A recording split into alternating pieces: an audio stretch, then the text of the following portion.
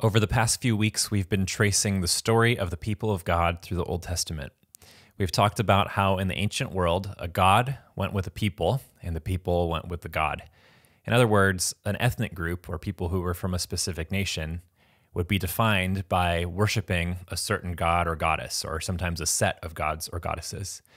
And in the Bible, we are reading the story of Yahweh, the God who was and is to come, and the story of his people, the people of Israel in the Old Testament.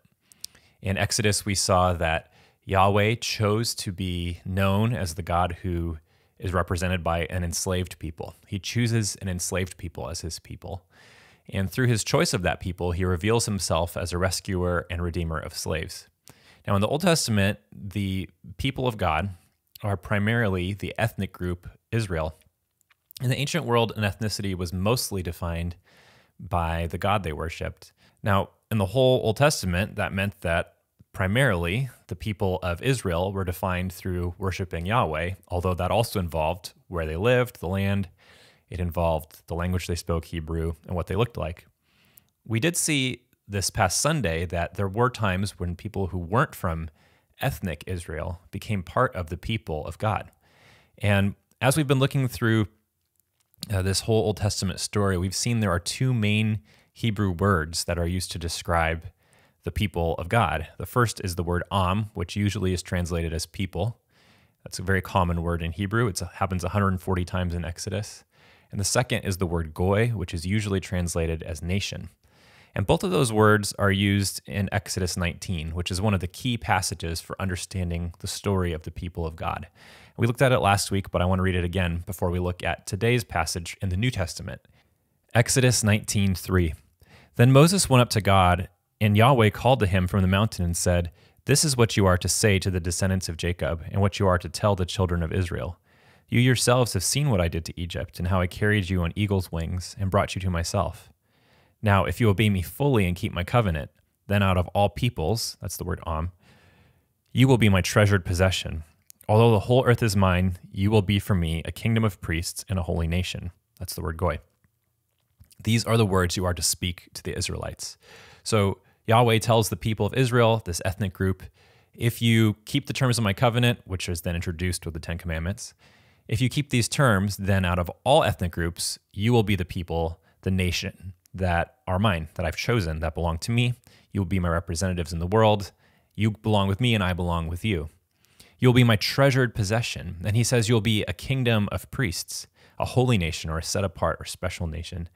The kingdom of priests means that the whole nation will be like Adam and Eve, who were meant to be go-betweens between God and the world. So a priest in the ancient world is somebody who represents the God to the people and the people to the God. So the nation of Israel would be a kingdom of priests. The whole group would represent Yahweh to the whole world, both to other humans and to the whole created world. So last week we saw that the whole story of the Old Testament is the story of the people of God. The nation of Israel was supposed to be the kingdom of priests who represented God to the world, who bring his shalom to the world. Now, if you keep this passage in mind, it really helps us to understand the other key passage for our whole series, which is found in 1 Peter 2. We're going to look at 1 Peter 2, verses 9 and 10, which is the center of the theme of the people of God in the New Testament. "But you are a chosen people, a royal priesthood, a holy nation, God's special possession, that you may declare the praises of him who called you out of darkness into his wonderful light. Once you were not a people, but now you are the people of God. Once you had not received mercy, but now you have received mercy." These verses are written to a people that didn't used to be a people. And so we know this is talking to a new group than Moses was speaking to in Exodus 19. In Exodus 19, Yahweh was speaking to the ethnic group of Israel, but we know here in 1 Peter 2 that Peter is writing to a new group that is God's chosen people. So let's look at some of the Greek words that are used throughout the New Testament to talk about ethnicity and people, nation. Just like we've been doing with the Hebrew words in the Old Testament, we're going to look at some of the Greek words now that carry these same meanings. So in this passage, we see three of the main ones, and there are two that are the most common. But these words are used throughout the New Testament to talk about our identity as God's people. So the first word that's used here is in verse 9. It says, "But you are a chosen people." And you might know other translations of this that say you are a chosen race. And the word that's used there is the word genos. And the word genos has to do with common birth or common ancestry, usually. In the Bible, this word usually means nation or people or class or kind. We have a number of English words that come from the word genos, like genetics or gene, gynecology, generation, genealogy. All of these words come from that Greek word genos. And those words all have to do with birth and ancestry.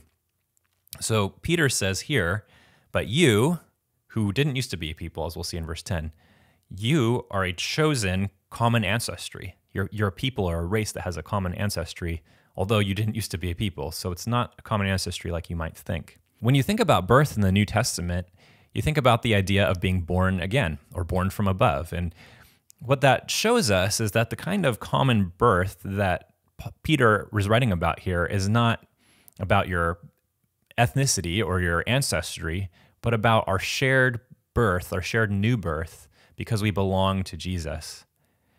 The second word that's used in this passage that talks about people and ethnicity and nation is the holy nation.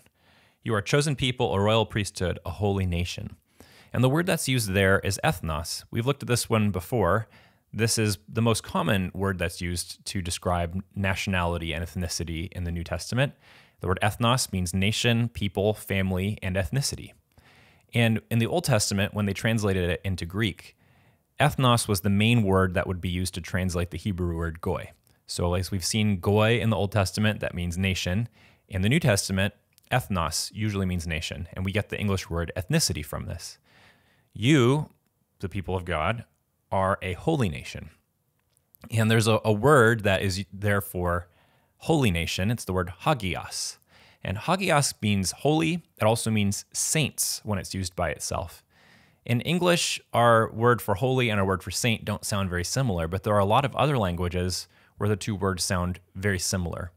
You may have heard of the ancient church, the Hagia Sophia, and there are a number of times where we'll hear Hagia in certain contexts that remind us of ancient church history because it was the idea of the holy or the holy ones.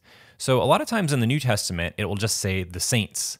And when we read the saints, it's referring to this corporate group, the people of God. So it doesn't always say the holy people. Sometimes it just says the holy, which can mean the holy ones. Some of our translations will say saints. Some will say the holy people. So you'll see both when you're reading the New Testament. It all ties in with this same idea. So we are a chosen genos, a chosen people or a chosen race. We share this common ancestry through our new birth in Jesus.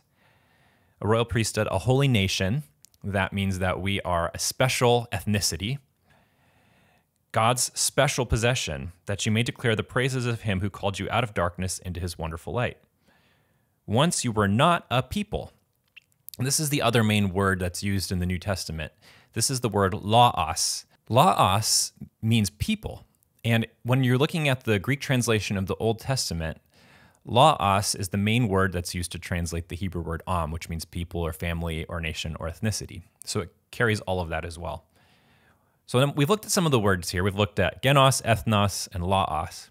And they all have this idea of ethnicity and nation that's not really the way we think about ethnicity today. We have nations that are multi-ethnic, and so we don't think of nation and ethnicity as being overlapping terms, but they were to ancient people because they thought more that way. And an ethnicity, as I've said before, is essentially a family that's gotten so big that you don't know all your 6 cousins anymore, but you all have a common ancestor. And so Peter's point here is that we didn't used to be a people. We didn't used to be an ethnicity. We didn't all come from the same family, but now we do. He says, once you were not a people, but now you are the people of God. The whole point of 1 Peter 2, 9 and 10 is that the people of God is not defined through common human ancestry. We don't have the same ethnic heritage, but we are the people of God. We've been talking about how the God goes with the people and the people goes with the God. So Jesus, the God who is revealed in the New Testament, chooses to be represented by a multi-ethnic ethnicity, by a multinational nation, a people that is made up of many backgrounds. And that is the defining characteristic of who he is. The God goes with the people, and the people goes with the God. And we've seen that in the ancient world. We've seen that in the story of the Old Testament. And now we see that in the story of the New Testament. Peter uses the same language here as was used in Exodus 19. We are a chosen people, a royal priesthood, God's special possession. In the Old Testament, the people of Israel were called all those things. And now in the New Testament, there's this new group, this multi-ethnic group that is called all of those things, that reveals the God of the Bible. Now, when we read about these ideas, some Bible commentators, some Bible scholars end up taking a very individualistic approach to this passage. So I've read some Bible scholars who say that each of us individually should say, wow, I am chosen. This is a pretty big idea in Christian theology. Wow, I individually was chosen by God. But if we take off our Western individualistic lenses and put on the lens of the people of God, and we understand the way that ancient people thought and people from the cultures of the Bible thought, and we start to embrace this phrase, the people of God, when we read this passage, it's very plain to see that what Peter's talking about is not that you as an individual are a chosen member of God's people, or that you are one of the people of God. No, it's talking about how God has chosen this ethnic group, this people group. And that ethnic or people group that he's chosen is made up of people from every ethnicity, from every nation. When we enter into this people of God mindset, it's plain to see that what Peter's talking about is God choosing this whole people to be his representatives. God has elected or chosen a diverse people to represent him. Just as God chose enslaved people in the Old Testament to represent him, he chose people who were enslaved to Egypt. In the same way, in the New Testament, God has chosen people who were enslaved to sin to represent him. He has chosen a people who are on the outside. In Egypt, he chose people who were on the outside of society, the Israelites. And in the New Testament, he's choosing people who are persecuted by the Roman Empire. As people began to follow Jesus, they would be persecuted. And just like the people of Israel were under the thumb of Egyptian oppression, the followers of Jesus in the New Testament were under the thumb of Roman oppression. The people of God will always be outsiders when they refuse to give their allegiance to the kingdoms of the world, but choose to give it to the God who was and is and will be. Now, when we look at verse 9, you see that in most of our translations, it starts with the word but. So these verses are written to contrast something that Peter has just said. So we need to back up and read the first part of Peter's logic here to understand what he's talking about. So let's look at verse 4. Peter writes, "As you come to him, the living stone, rejected by humans, but chosen by God and precious to him, you also, like living stones, are being built into a spiritual house to be a holy priesthood, offering spiritual sacrifices acceptable to God through Jesus Christ." In the Old Testament, the people of Israel were often called the house of Israel. And the idea that they as a nation were priests meant that they had priests within them who offered sacrifices, but they were called to be those who represented the whole world to God. So there's a lot of priestly language that's used here in this text, and it's referring to the house or the spiritual house.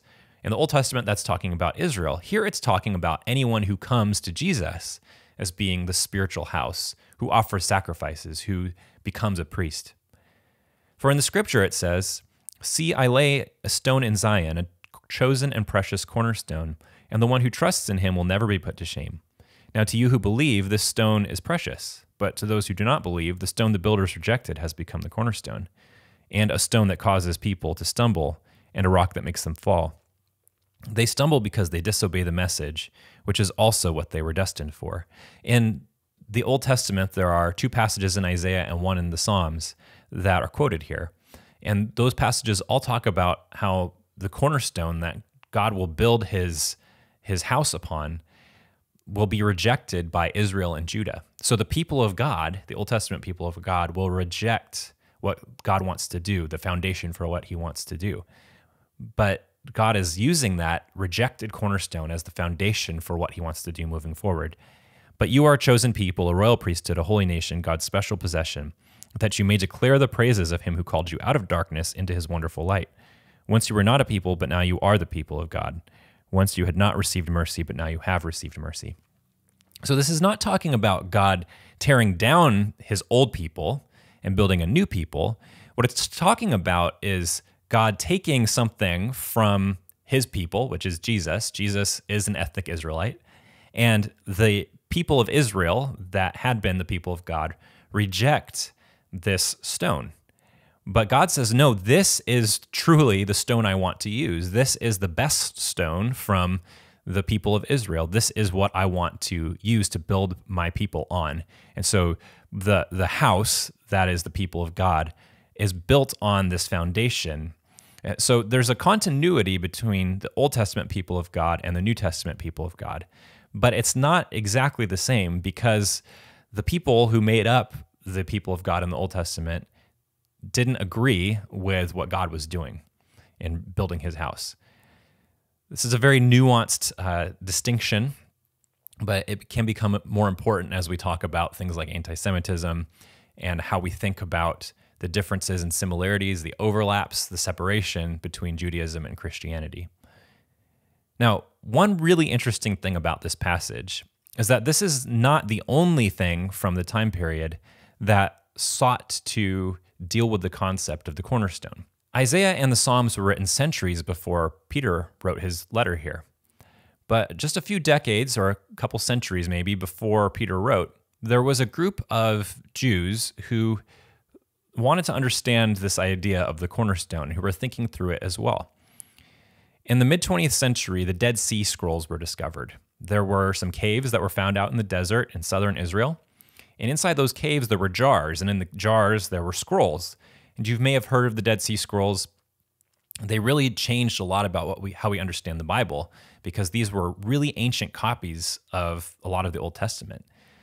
There weren't just copies of the Old Testament, though. There were also other scrolls that were written by the people who lived in this area. It's called Qumran. So we talk about the Qumran community. They lived out in the desert, and this was a group of people who really were committed to being pure religiously. They were Jewish people who thought our society isn't following Yahweh. They're not following the God that we've read about, the God that we worship. And our land is being overrun and occupied by foreign countries over the past hundreds of years. And maybe the reason that that's happened is because we haven't committed ourselves to God completely. So this group of people goes out into the desert and they establish a commune, essentially. It's kind of like really extreme cults are today, although they didn't really, we don't really know that they did anything dangerous there, but they were very committed to being ideologically pure. So another way of thinking it, instead of thinking of a cult, would be to think of a monastery, this group of people who go out and seek spiritual purity. One of the scrolls that was discovered is called 1QS. That means it was in the first cave of Qumran, and it's the S scroll. This is called the Rule of the Community.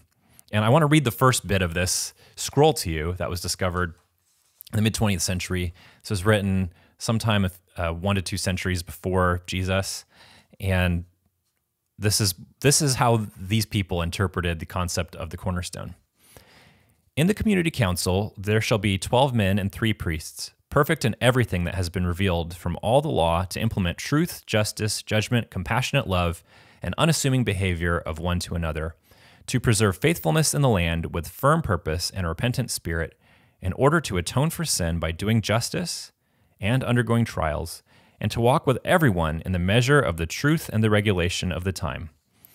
When these things exist in Israel, the community council shall be founded on truth, and then there's a section that's missing, to be an everlasting plantation, a holy house for Israel, and the foundation of the Holy of Holies for Aaron, true witnesses for the judgment and chosen by the will of God to atone for the land and to render the wicked their retribution. There's another section missing. This, the community most likely, is the tested rampart, the precious cornerstone that does not, and there's some more missing from the scroll, whose foundations shake or tremble from their place. More missing from the scroll. It will be the most holy dwelling for Aaron with eternal knowledge of the covenant of justice, and in order to offer a pleasant aroma, and it will be a house of perfection and truth in Israel. I know these are flowery words that are used to translate an ancient document, so let's look at what this means. This group of religious people had gone out into the desert because they believed that the nation of Israel was not being the way it was meant to be. They were not being a holy nation. They weren't setting themselves apart from the other ethnic groups, and they were just sort of fitting in with the rest of the world. So this group, the Qumran community, went off into the desert. They removed themselves. It was kind of like the Amish, actually. That might be a good comparison in our country. And they went off into the desert, separating themselves, and they established a leadership council of 12 men and 3 priests. And they viewed this leadership group of 15 to be the foundation for the spiritual house of Israel, the foundation for the priesthood. They even used the word cornerstone. The Qumran community were the ultimate insiders. They were part of the chosen people of God, the Jews, but then within that group, they separated themselves and said, we are really going to be loyal to the way of Yahweh. We are going to be committed to him. We're going to follow the Old Testament laws.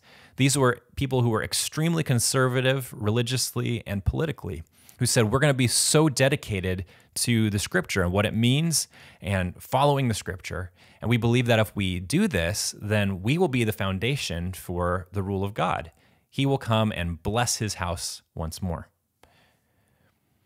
In contrast, in 1 Peter 2, we see that the election or choosing is not found upon our ideological purity or removing ourselves from the world. The followers of Jesus say that to be chosen or elect is not defined by our ethnic heritage or by where you were born, by what language you speak, or what god or goddess you used to worship. The cornerstone is not our commitment to a conservative view of Scripture. The Qumran community said our cornerstone is partly built on a conservative interpretation of Scripture. Peter doesn't say that. The cornerstone is Jesus. Jesus is the cornerstone. It says in verse 4, as you come to him, the living stone, rejected by humans. So most humans choose to reject Jesus because his way of humanity is so different from the way that we all want to live, looking out for ourselves. So most of us, most humans, reject Jesus. But we are invited to come to him, and many of us do come to him. And as we do so, we come to the chosen one. It talks about him being a chosen one, chosen by God in verse 4. And then down in verse 9, we are the chosen people. So we become part of the chosen people by coming to the chosen one.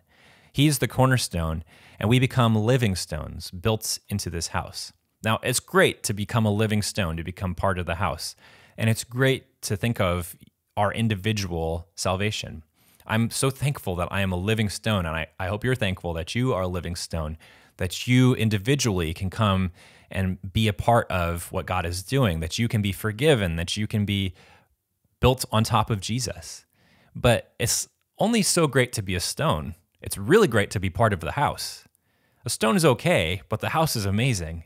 So Peter, in his imagery here, is pointing out that our main thing to be excited about is that we're part of the people of God.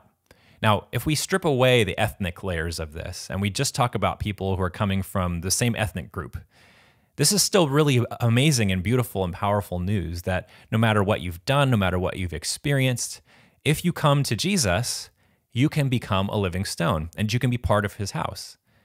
But when we read this passage in context and we see where Peter is headed in verses 9 and 10, we see that the culmination of this whole argument, this whole statement, is that Jesus is building a multi-ethnic ethnicity. His house is made up of people from many places. It's like he's taking stones from all kinds of different quarries. He's using granite and marble and quartz and whatever to build his house. And we are this multicolored, multicultural, multi-ethnic, multinational house that is where the Spirit of God dwells. When we think about the individual and corporate levels of this passage, we can start with the individual level and then move to the corporate level. So Peter first says at the beginning, as you come to him, the living stone. So each of us is invited to come to Jesus. And we are invited to be in his presence, to follow him, and all of those things. And then in verse 7, now to you who believe, and this is the word that we've been talking about all year, the word pistis, the word faith, or to have belief. We are called not just to believe intellectually, but to give our allegiance to Jesus. As we individually give our allegiance to Jesus, then we become living stones. And then we are built into a house, and that's the corporate idea here. We together are what this passage is all pointing towards, our corporate identity as the people of God. And it is our corporate identity as the people of God that is the house where God dwells, the temple, and we become corporately together, we become the priesthood, where we represent who Jesus is to everyone around us. Your identity individually is you are where God lives and you are a priest. But the bigger idea here, the more important idea in this passage, is that together we are the chosen. We are the place where God dwells. We are the representatives of God in the world. The God goes with the people and the people goes with the God. Next week, we'll look at how Peter continues on. He instructs us on how to live in a country. As those who are the people of God, how do we live in the most powerful nation on earth? That's a question that we can ask in 2020 in the US, but it's also a question that the followers of Jesus could ask in the Roman Empire. And so Peter answers that question in the next few verses. If we've given our allegiance to Jesus, that's what it means to believe in him, then how do we live in a country that demands our allegiance? How do we interact with our political leaders, with those who have political power? How do we live in the face of injustice? Peter deals with those questions in the rest of chapter 2. The answer is not to become like the Qumran community and separate ourselves. There are many religious people in the ancient world and presently who think that the answer is to separate ourselves from society, to become ideologically pure, to become so committed to a conservative reading of the text that we could find our cornerstone there. And if we're just committed enough, then God will heal us and bless us. But that's not the answer that Peter's going to give us in the rest of the chapter. And that makes sense because Peter doesn't see what we do as our cornerstone. Peter sees Jesus as our cornerstone. Religious people have a tendency to become like the Qumran community. We think that if we just buckle down enough, we can invite God's favor. And if we separate ourselves from the world enough, it will be better. If we become pure enough, it will be better. But Peter says our foundation isn't our ideological purity or our separation from culture. We don't determine who is elect by drawing smaller and smaller circles. Instead, we allow Jesus, the chosen one, to draw all people to himself. He is our cornerstone, and we are his people being built into his house. Let's remember that we are the people of God. Once we were not a people, but now we are the people of God.